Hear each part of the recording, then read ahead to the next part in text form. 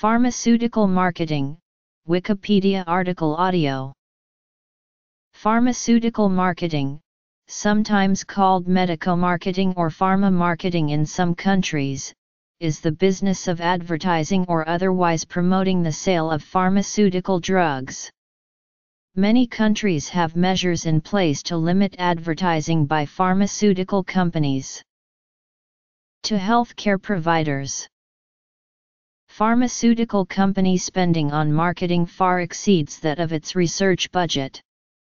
In Canada, $1.7 billion was spent in 2004 to market drugs to physicians.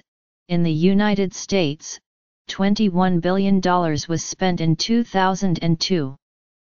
In 2005, money spent on pharmaceutical marketing in the United States was estimated at $29.9 billion, with one estimate as high as $57 billion. When the U.S. numbers are broken down, 56% was free samples, 25% was pharmaceutical sales representative detailing physicians, 12.5% was direct-to-user advertising, 4% on detailing to hospitals, and 2% on journal ads. There is some evidence that marketing practices can negatively affect both patients and the healthcare profession. Marketing to healthcare providers takes three main forms: activity by pharmaceutical sales representatives, provision of drug samples, and sponsoring continuing medical education.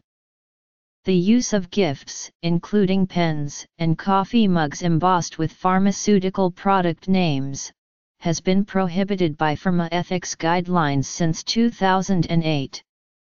Of the 237,000 medical sites representing 680,000 physicians surveyed in SK&A's 2010 Physician Access Survey, half said they prefer or require an appointment to see a rep, while 23% won't see reps at all, according to the survey data. Practices owned by hospitals or health systems are tougher to get into than private practices, since appointments have to go through headquarters, the survey found.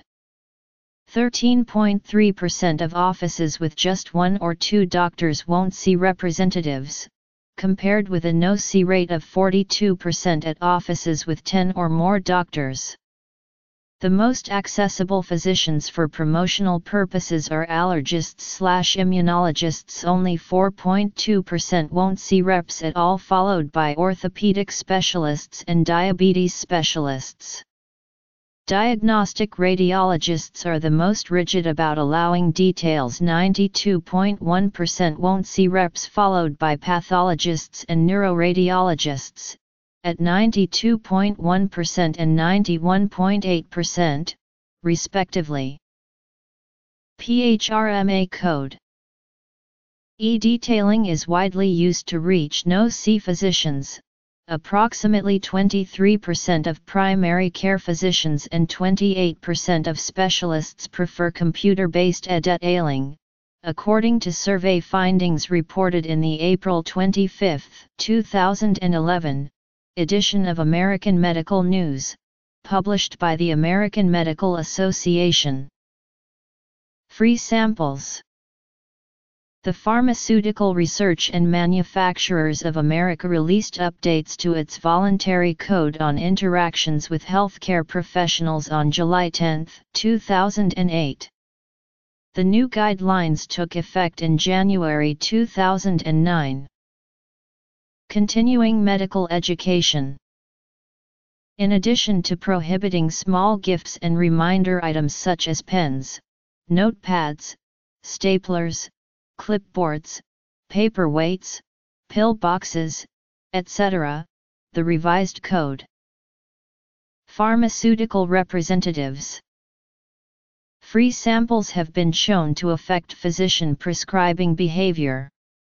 Physicians with access to free samples are more likely to prescribe brand name medication over equivalent generic medications. Other studies found that free samples decreased the likelihood that physicians would follow standard of care practices. Peer influence. Receiving pharmaceutical samples does not reduce prescription costs. Even after receiving samples, sample recipients remain disproportionately burdened by prescription costs. It is argued that a benefit to free samples is the try it before you buy it approach. Free samples give immediate access to the medication and the patient can begin treatment right away. Also, it saves time from going to a pharmacy to get it filled before treatment begins. Since not all medications work for everyone, and many do not work the same way for each person, free samples allow patients to find which dose and brand of medication works best before having to spend money on a filled prescription at a pharmacy. Journal articles and technical documentation. Private and public insurers. To consumers. Drug coupons. Hours spent by physicians in industry-supported continuing medical education is greater than that from either medical schools or professional societies. Currently, there are approximately 81,000 pharmaceutical sales representatives in the United States pursuing some 830,000 pharmaceutical prescribers. A pharmaceutical representative will often try to see a given physician every few weeks. Representatives often have a call list of about 200 to 300 physicians with 120 to 180 targets that should be visited in 1 to 2 or 3 week cycle. Because of the large size of the pharmaceutical sales force, the organization, management, and measurement of effectiveness of the sales force are significant business challenges. Management tasks are usually broken down into the areas of physician targeting, sales force size and structure, sales force optimization, call planning, and sales force's effectiveness. A few pharmaceutical companies have realized that training sales representatives on high science alone is not enough, especially when most products are similar in quality. Thus, training sales representatives on relationship selling techniques in addition to medical science and product knowledge can make a difference in sales force effectiveness. Specialist physicians are relying more and more on specialty sales reps for product information, because they are more knowledgeable than primary care reps. The United States has 81,000 pharmaceutical representatives, or 1 for every 7.9 physicians. The number and persistence of pharmaceutical representatives has placed a burden on the time of physicians. As the number of reps went up, the amount of time an average rep spent with doctors went down so far down, that tactical scaling has spawned a strategic crisis. Physicians no longer spend much time with sales reps, nor do they see this as a serious problem. Marketers must decide on the appropriate size of a sales force needed to sell a particular portfolio of drugs to the target market. Factors influencing this decision are the optimal reach and frequency for each individual physician, how many patients suffer from that disease state, how many sales representatives to devote to office and group practice, and how many to devote to hospital accounts if needed. To aid this decision, customers are broken down into different classes according to their prescription behavior, patient population, and of course, their business potential. Marketers attempt to identify the set of physicians most likely to prescribe a given drug. Historically, this was done by measuring the number of total prescriptions and new prescriptions per week that each physician writes. This information is collected by commercial vendors. The physicians are then deciled into 10 groups based on their writing patterns. Higher deciles are more aggressively targeted. Some pharmaceutical companies use additional information such as data for drugs prescribed in a hospital are not usually available at the physician level. Advanced analytic techniques are used to value physicians in a hospital setting. Physicians are perhaps the most important component in sales. They write the prescriptions that determine which drugs will be used by people. Influencing the physician is the key to pharmaceutical sales.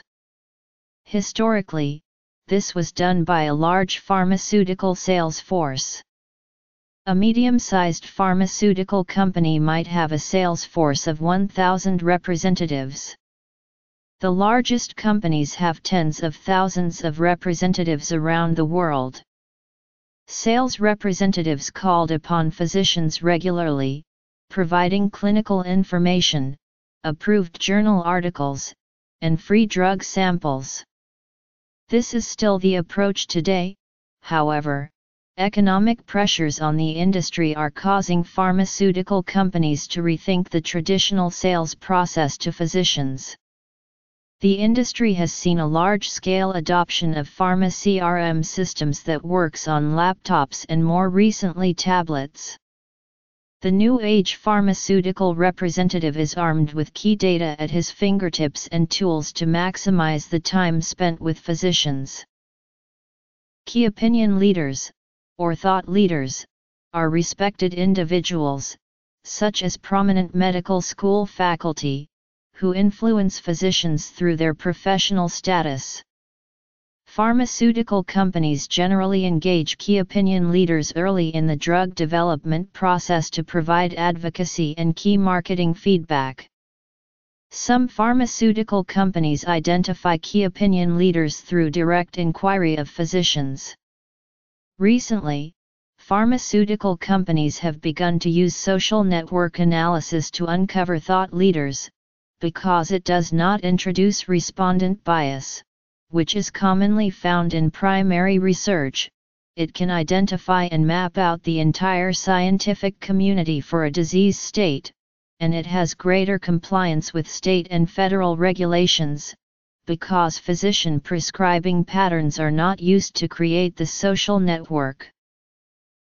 Profitability of a prescription, accessibility of the physician, tendency of the physician to use the pharmaceutical company's drugs, effect of managed care formularies on the ability of the physician to prescribe a drug, the adoption sequence of the physician, and the tendency of the physician to use a wide palette of drugs, influence that physicians have on their colleagues. Alternatives to segmenting physicians purely on the basis of prescribing do exist, and marketers can call upon strategic partners who specialize in delineating which characteristics of true opinion leadership a physician does or does not possess. Such analyses can help guide marketers in how to optimize call engagements as bona fide advisors to a brand, and can help shape clinical development and clinical data publication plans, for instance, ultimately advancing patient care.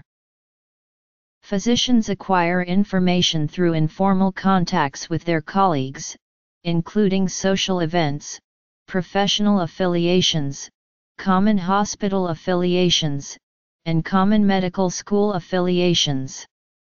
Some pharmaceutical companies identify influential colleagues through commercially available prescription writing and patient-level data.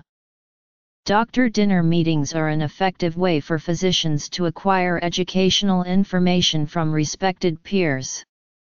These meetings are sponsored by some pharmaceutical companies. Recent legal cases and U.S. congressional hearings have provided access to pharmaceutical industry documents revealing new marketing strategies for drugs. Activities once considered independent of promotional intent, including continuing medical education and medical research, are used, including paying to publish articles about promoted drugs for the medical literature, and alleged suppression of unfavorable study results. Public and private insurers affect the writing of prescriptions by physicians through formularies that restrict the number and types of drugs that the insurer will cover. Not only can the insurer affect drug sales by including or excluding a particular drug from a formulary, they can affect sales by tiering, or placing bureaucratic hurdles to prescribing certain drugs.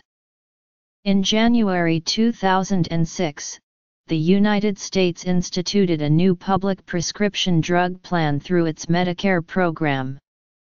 Known as Medicare Part D, this program engages private insurers to negotiate with pharmaceutical companies for the placement of drugs on tiered formularies. Only 2 countries as of 2008 allow direct-to-consumer advertising, the United States and New Zealand. Since the late 1970s, DTCA of prescription drugs has become important in the United States. It takes 2 main forms: the promotion or creation of a disease out of a non-pathologic physical condition or the promotion of a medication. The rhetorical objective of direct-to-consumer advertising is to directly influence the patient-physician dialogue. Many patients will inquire about, or even demand a medication they have seen advertised on television. In the United States, recent years have seen an increase in mass media advertisements for pharmaceuticals. Expenditures on direct-to-users advertising have more than quintupled in the 7 years between 1997 and 2005 since the FDA changed the guidelines, from $1.1 billion in 1997 to more than $4.2 billion in 2005. A 19.6% annual increase, according to the United States Government Accountability Office, 2006. The mass marketing to users of pharmaceuticals is banned in over 30 industrialized nations, but not in the US and New Zealand, which is considering a ban. Some feel it is better to leave the decision wholly in the hands of medical professionals. Others feel that users' education and participation in health is useful, but users need independent, comparative information about drugs. For these reasons, most countries impose limits on pharmaceutical mass marketing that are not placed on the marketing of other products. In some areas it is required that ads for drugs include a list of possible side effects, so that users are informed of both facets of a medicine. Canada's limitations on pharmaceutical advertising ensure that commercials that mention the name of a product cannot in any way describe what it does. Commercials that mention a medical problem cannot also mention the name of the product for sale. At most, they can direct the viewer to a website or telephone number operated by the pharmaceutical company. In the United States, pharmaceutical companies often provide drug coupons to consumers to help offset the co-payments charged by health insurers for prescription medication. These coupons are generally used to promote medications that compete with non-preferred products and cheaper, generic alternatives by reducing or eliminating the extra out-of-pocket costs that an insurers typically charge a patient for a non-preferred drug product. Pharmaceutical company spending on marketing exceeds that spent on research. In 2004 in Canada $1.7 billion a year was spent marketing drugs to physicians, and in the United States $21 billion were spent in 2002. In 2005 money spent on pharmaceutical marketing in the United States was estimated at $29.9 billion, with one estimate as high as $57 billion. When the U.S. number are broken down, 56% was free samples, 25% was detailing of physicians, 12.5% was direct-to-users advertising, 4% on hospital detailing, and 2% on journal ads.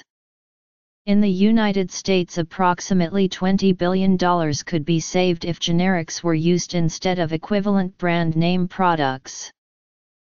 Although pharmaceutical companies have made large investments in marketing their products, overall promotional spending has been decreasing over the last few years, and declined by 10% from 2009 to 2010. Pharmaceutical companies are cutting back mostly in detailing and sampling, while spending in mailings and print advertising grew since last year. In the European Union, marketing of pharmaceuticals is regulated by EU Directive 92/28/EEC. Among other things, it requires member states to prohibit off-label marketing, and direct-to-consumer marketing of prescription-only medications. In the United States, marketing and distribution of pharmaceuticals is regulated by the Federal Food, Drug, and Cosmetic Act and the Prescription Drug Marketing Act, respectively. Food and Drug Administration regulations require all prescription drug promotion to be truthful and not misleading, based on substantial evidence or substantial clinical experience, to provide a fair balance between the risks and benefits of the promoted drug, and to maintain consistency with labeling approved by the FDA.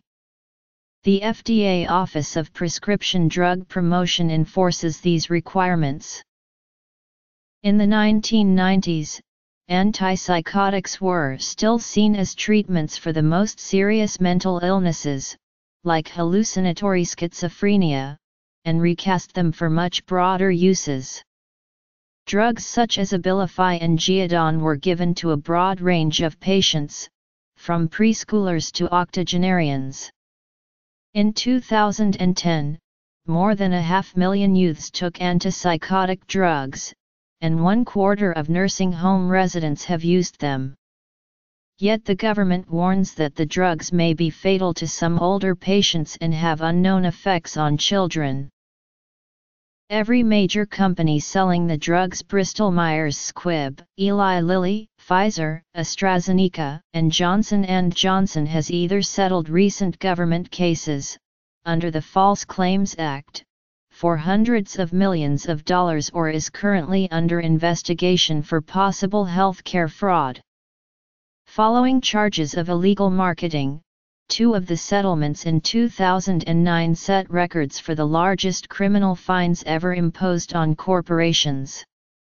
One involved Eli Lilly's antipsychotic Zyprexa, and the other involved Bextra. In the Bextra case, the government also charged Pfizer with illegally marketing another antipsychotic, Geodon. Pfizer settled that part of the claim for $301 million, without admitting any wrongdoing. The following is a list of the 4 largest settlements reached with pharmaceutical companies from 1991 to 2012, rank ordered by the size of the total settlement. Legal claims against the pharmaceutical industry have varied widely over the past 2 decades, including Medicare and Medicaid fraud, off-label promotion, and inadequate manufacturing practices. Economics. The emergence of new media and technologies in recent years is quickly changing the pharmaceutical marketing landscape in the United States. Both physicians and users are increasing their reliance on the Internet as a source of health and medical information, prompting pharmaceutical marketers to look at digital channels for opportunities to reach their target audiences. In 2008, 84% of U.S. physicians used the Internet and other technologies to access pharmaceutical, biotech or medical device information, a 20% increase from 2004. At the same time, sales reps are finding it more difficult to get time with doctors for in-person details. Pharmaceutical companies are exploring online marketing as an alternative way to reach physicians. Emerging e-promotional activities include live video detailing, online events, electronic sampling, and physician customer service portals such as PV Updates, MD Links, Aptus Health, and Epicrates. Direct-to-users marketers are also recognizing the need to shift to digital channels as audiences become more fragmented and the number of access points for news, entertainment, and information multiplies. Standard television, radio, and print direct-to-users advertisements are less relevant than in the past, and companies are beginning to focus more on digital marketing efforts like product websites, online display advertising, search engine marketing, social media campaigns, place-based media, and mobile advertising to reach the over 145 million U.S. adults online for health information. In 2010, the FDA's Division of Drug Marketing, Advertising, and Communications issued a warning letter concerning 2 unbranded consumer-targeted websites sponsored by Novartis Pharmaceuticals Corporation as the websites promoted a drug for an unapproved use. The websites failed to disclose the risks associated with the use of the drug and made unsubstantiated dosing claims. Regulation and fraud. European Union, United States. Evolution of marketing.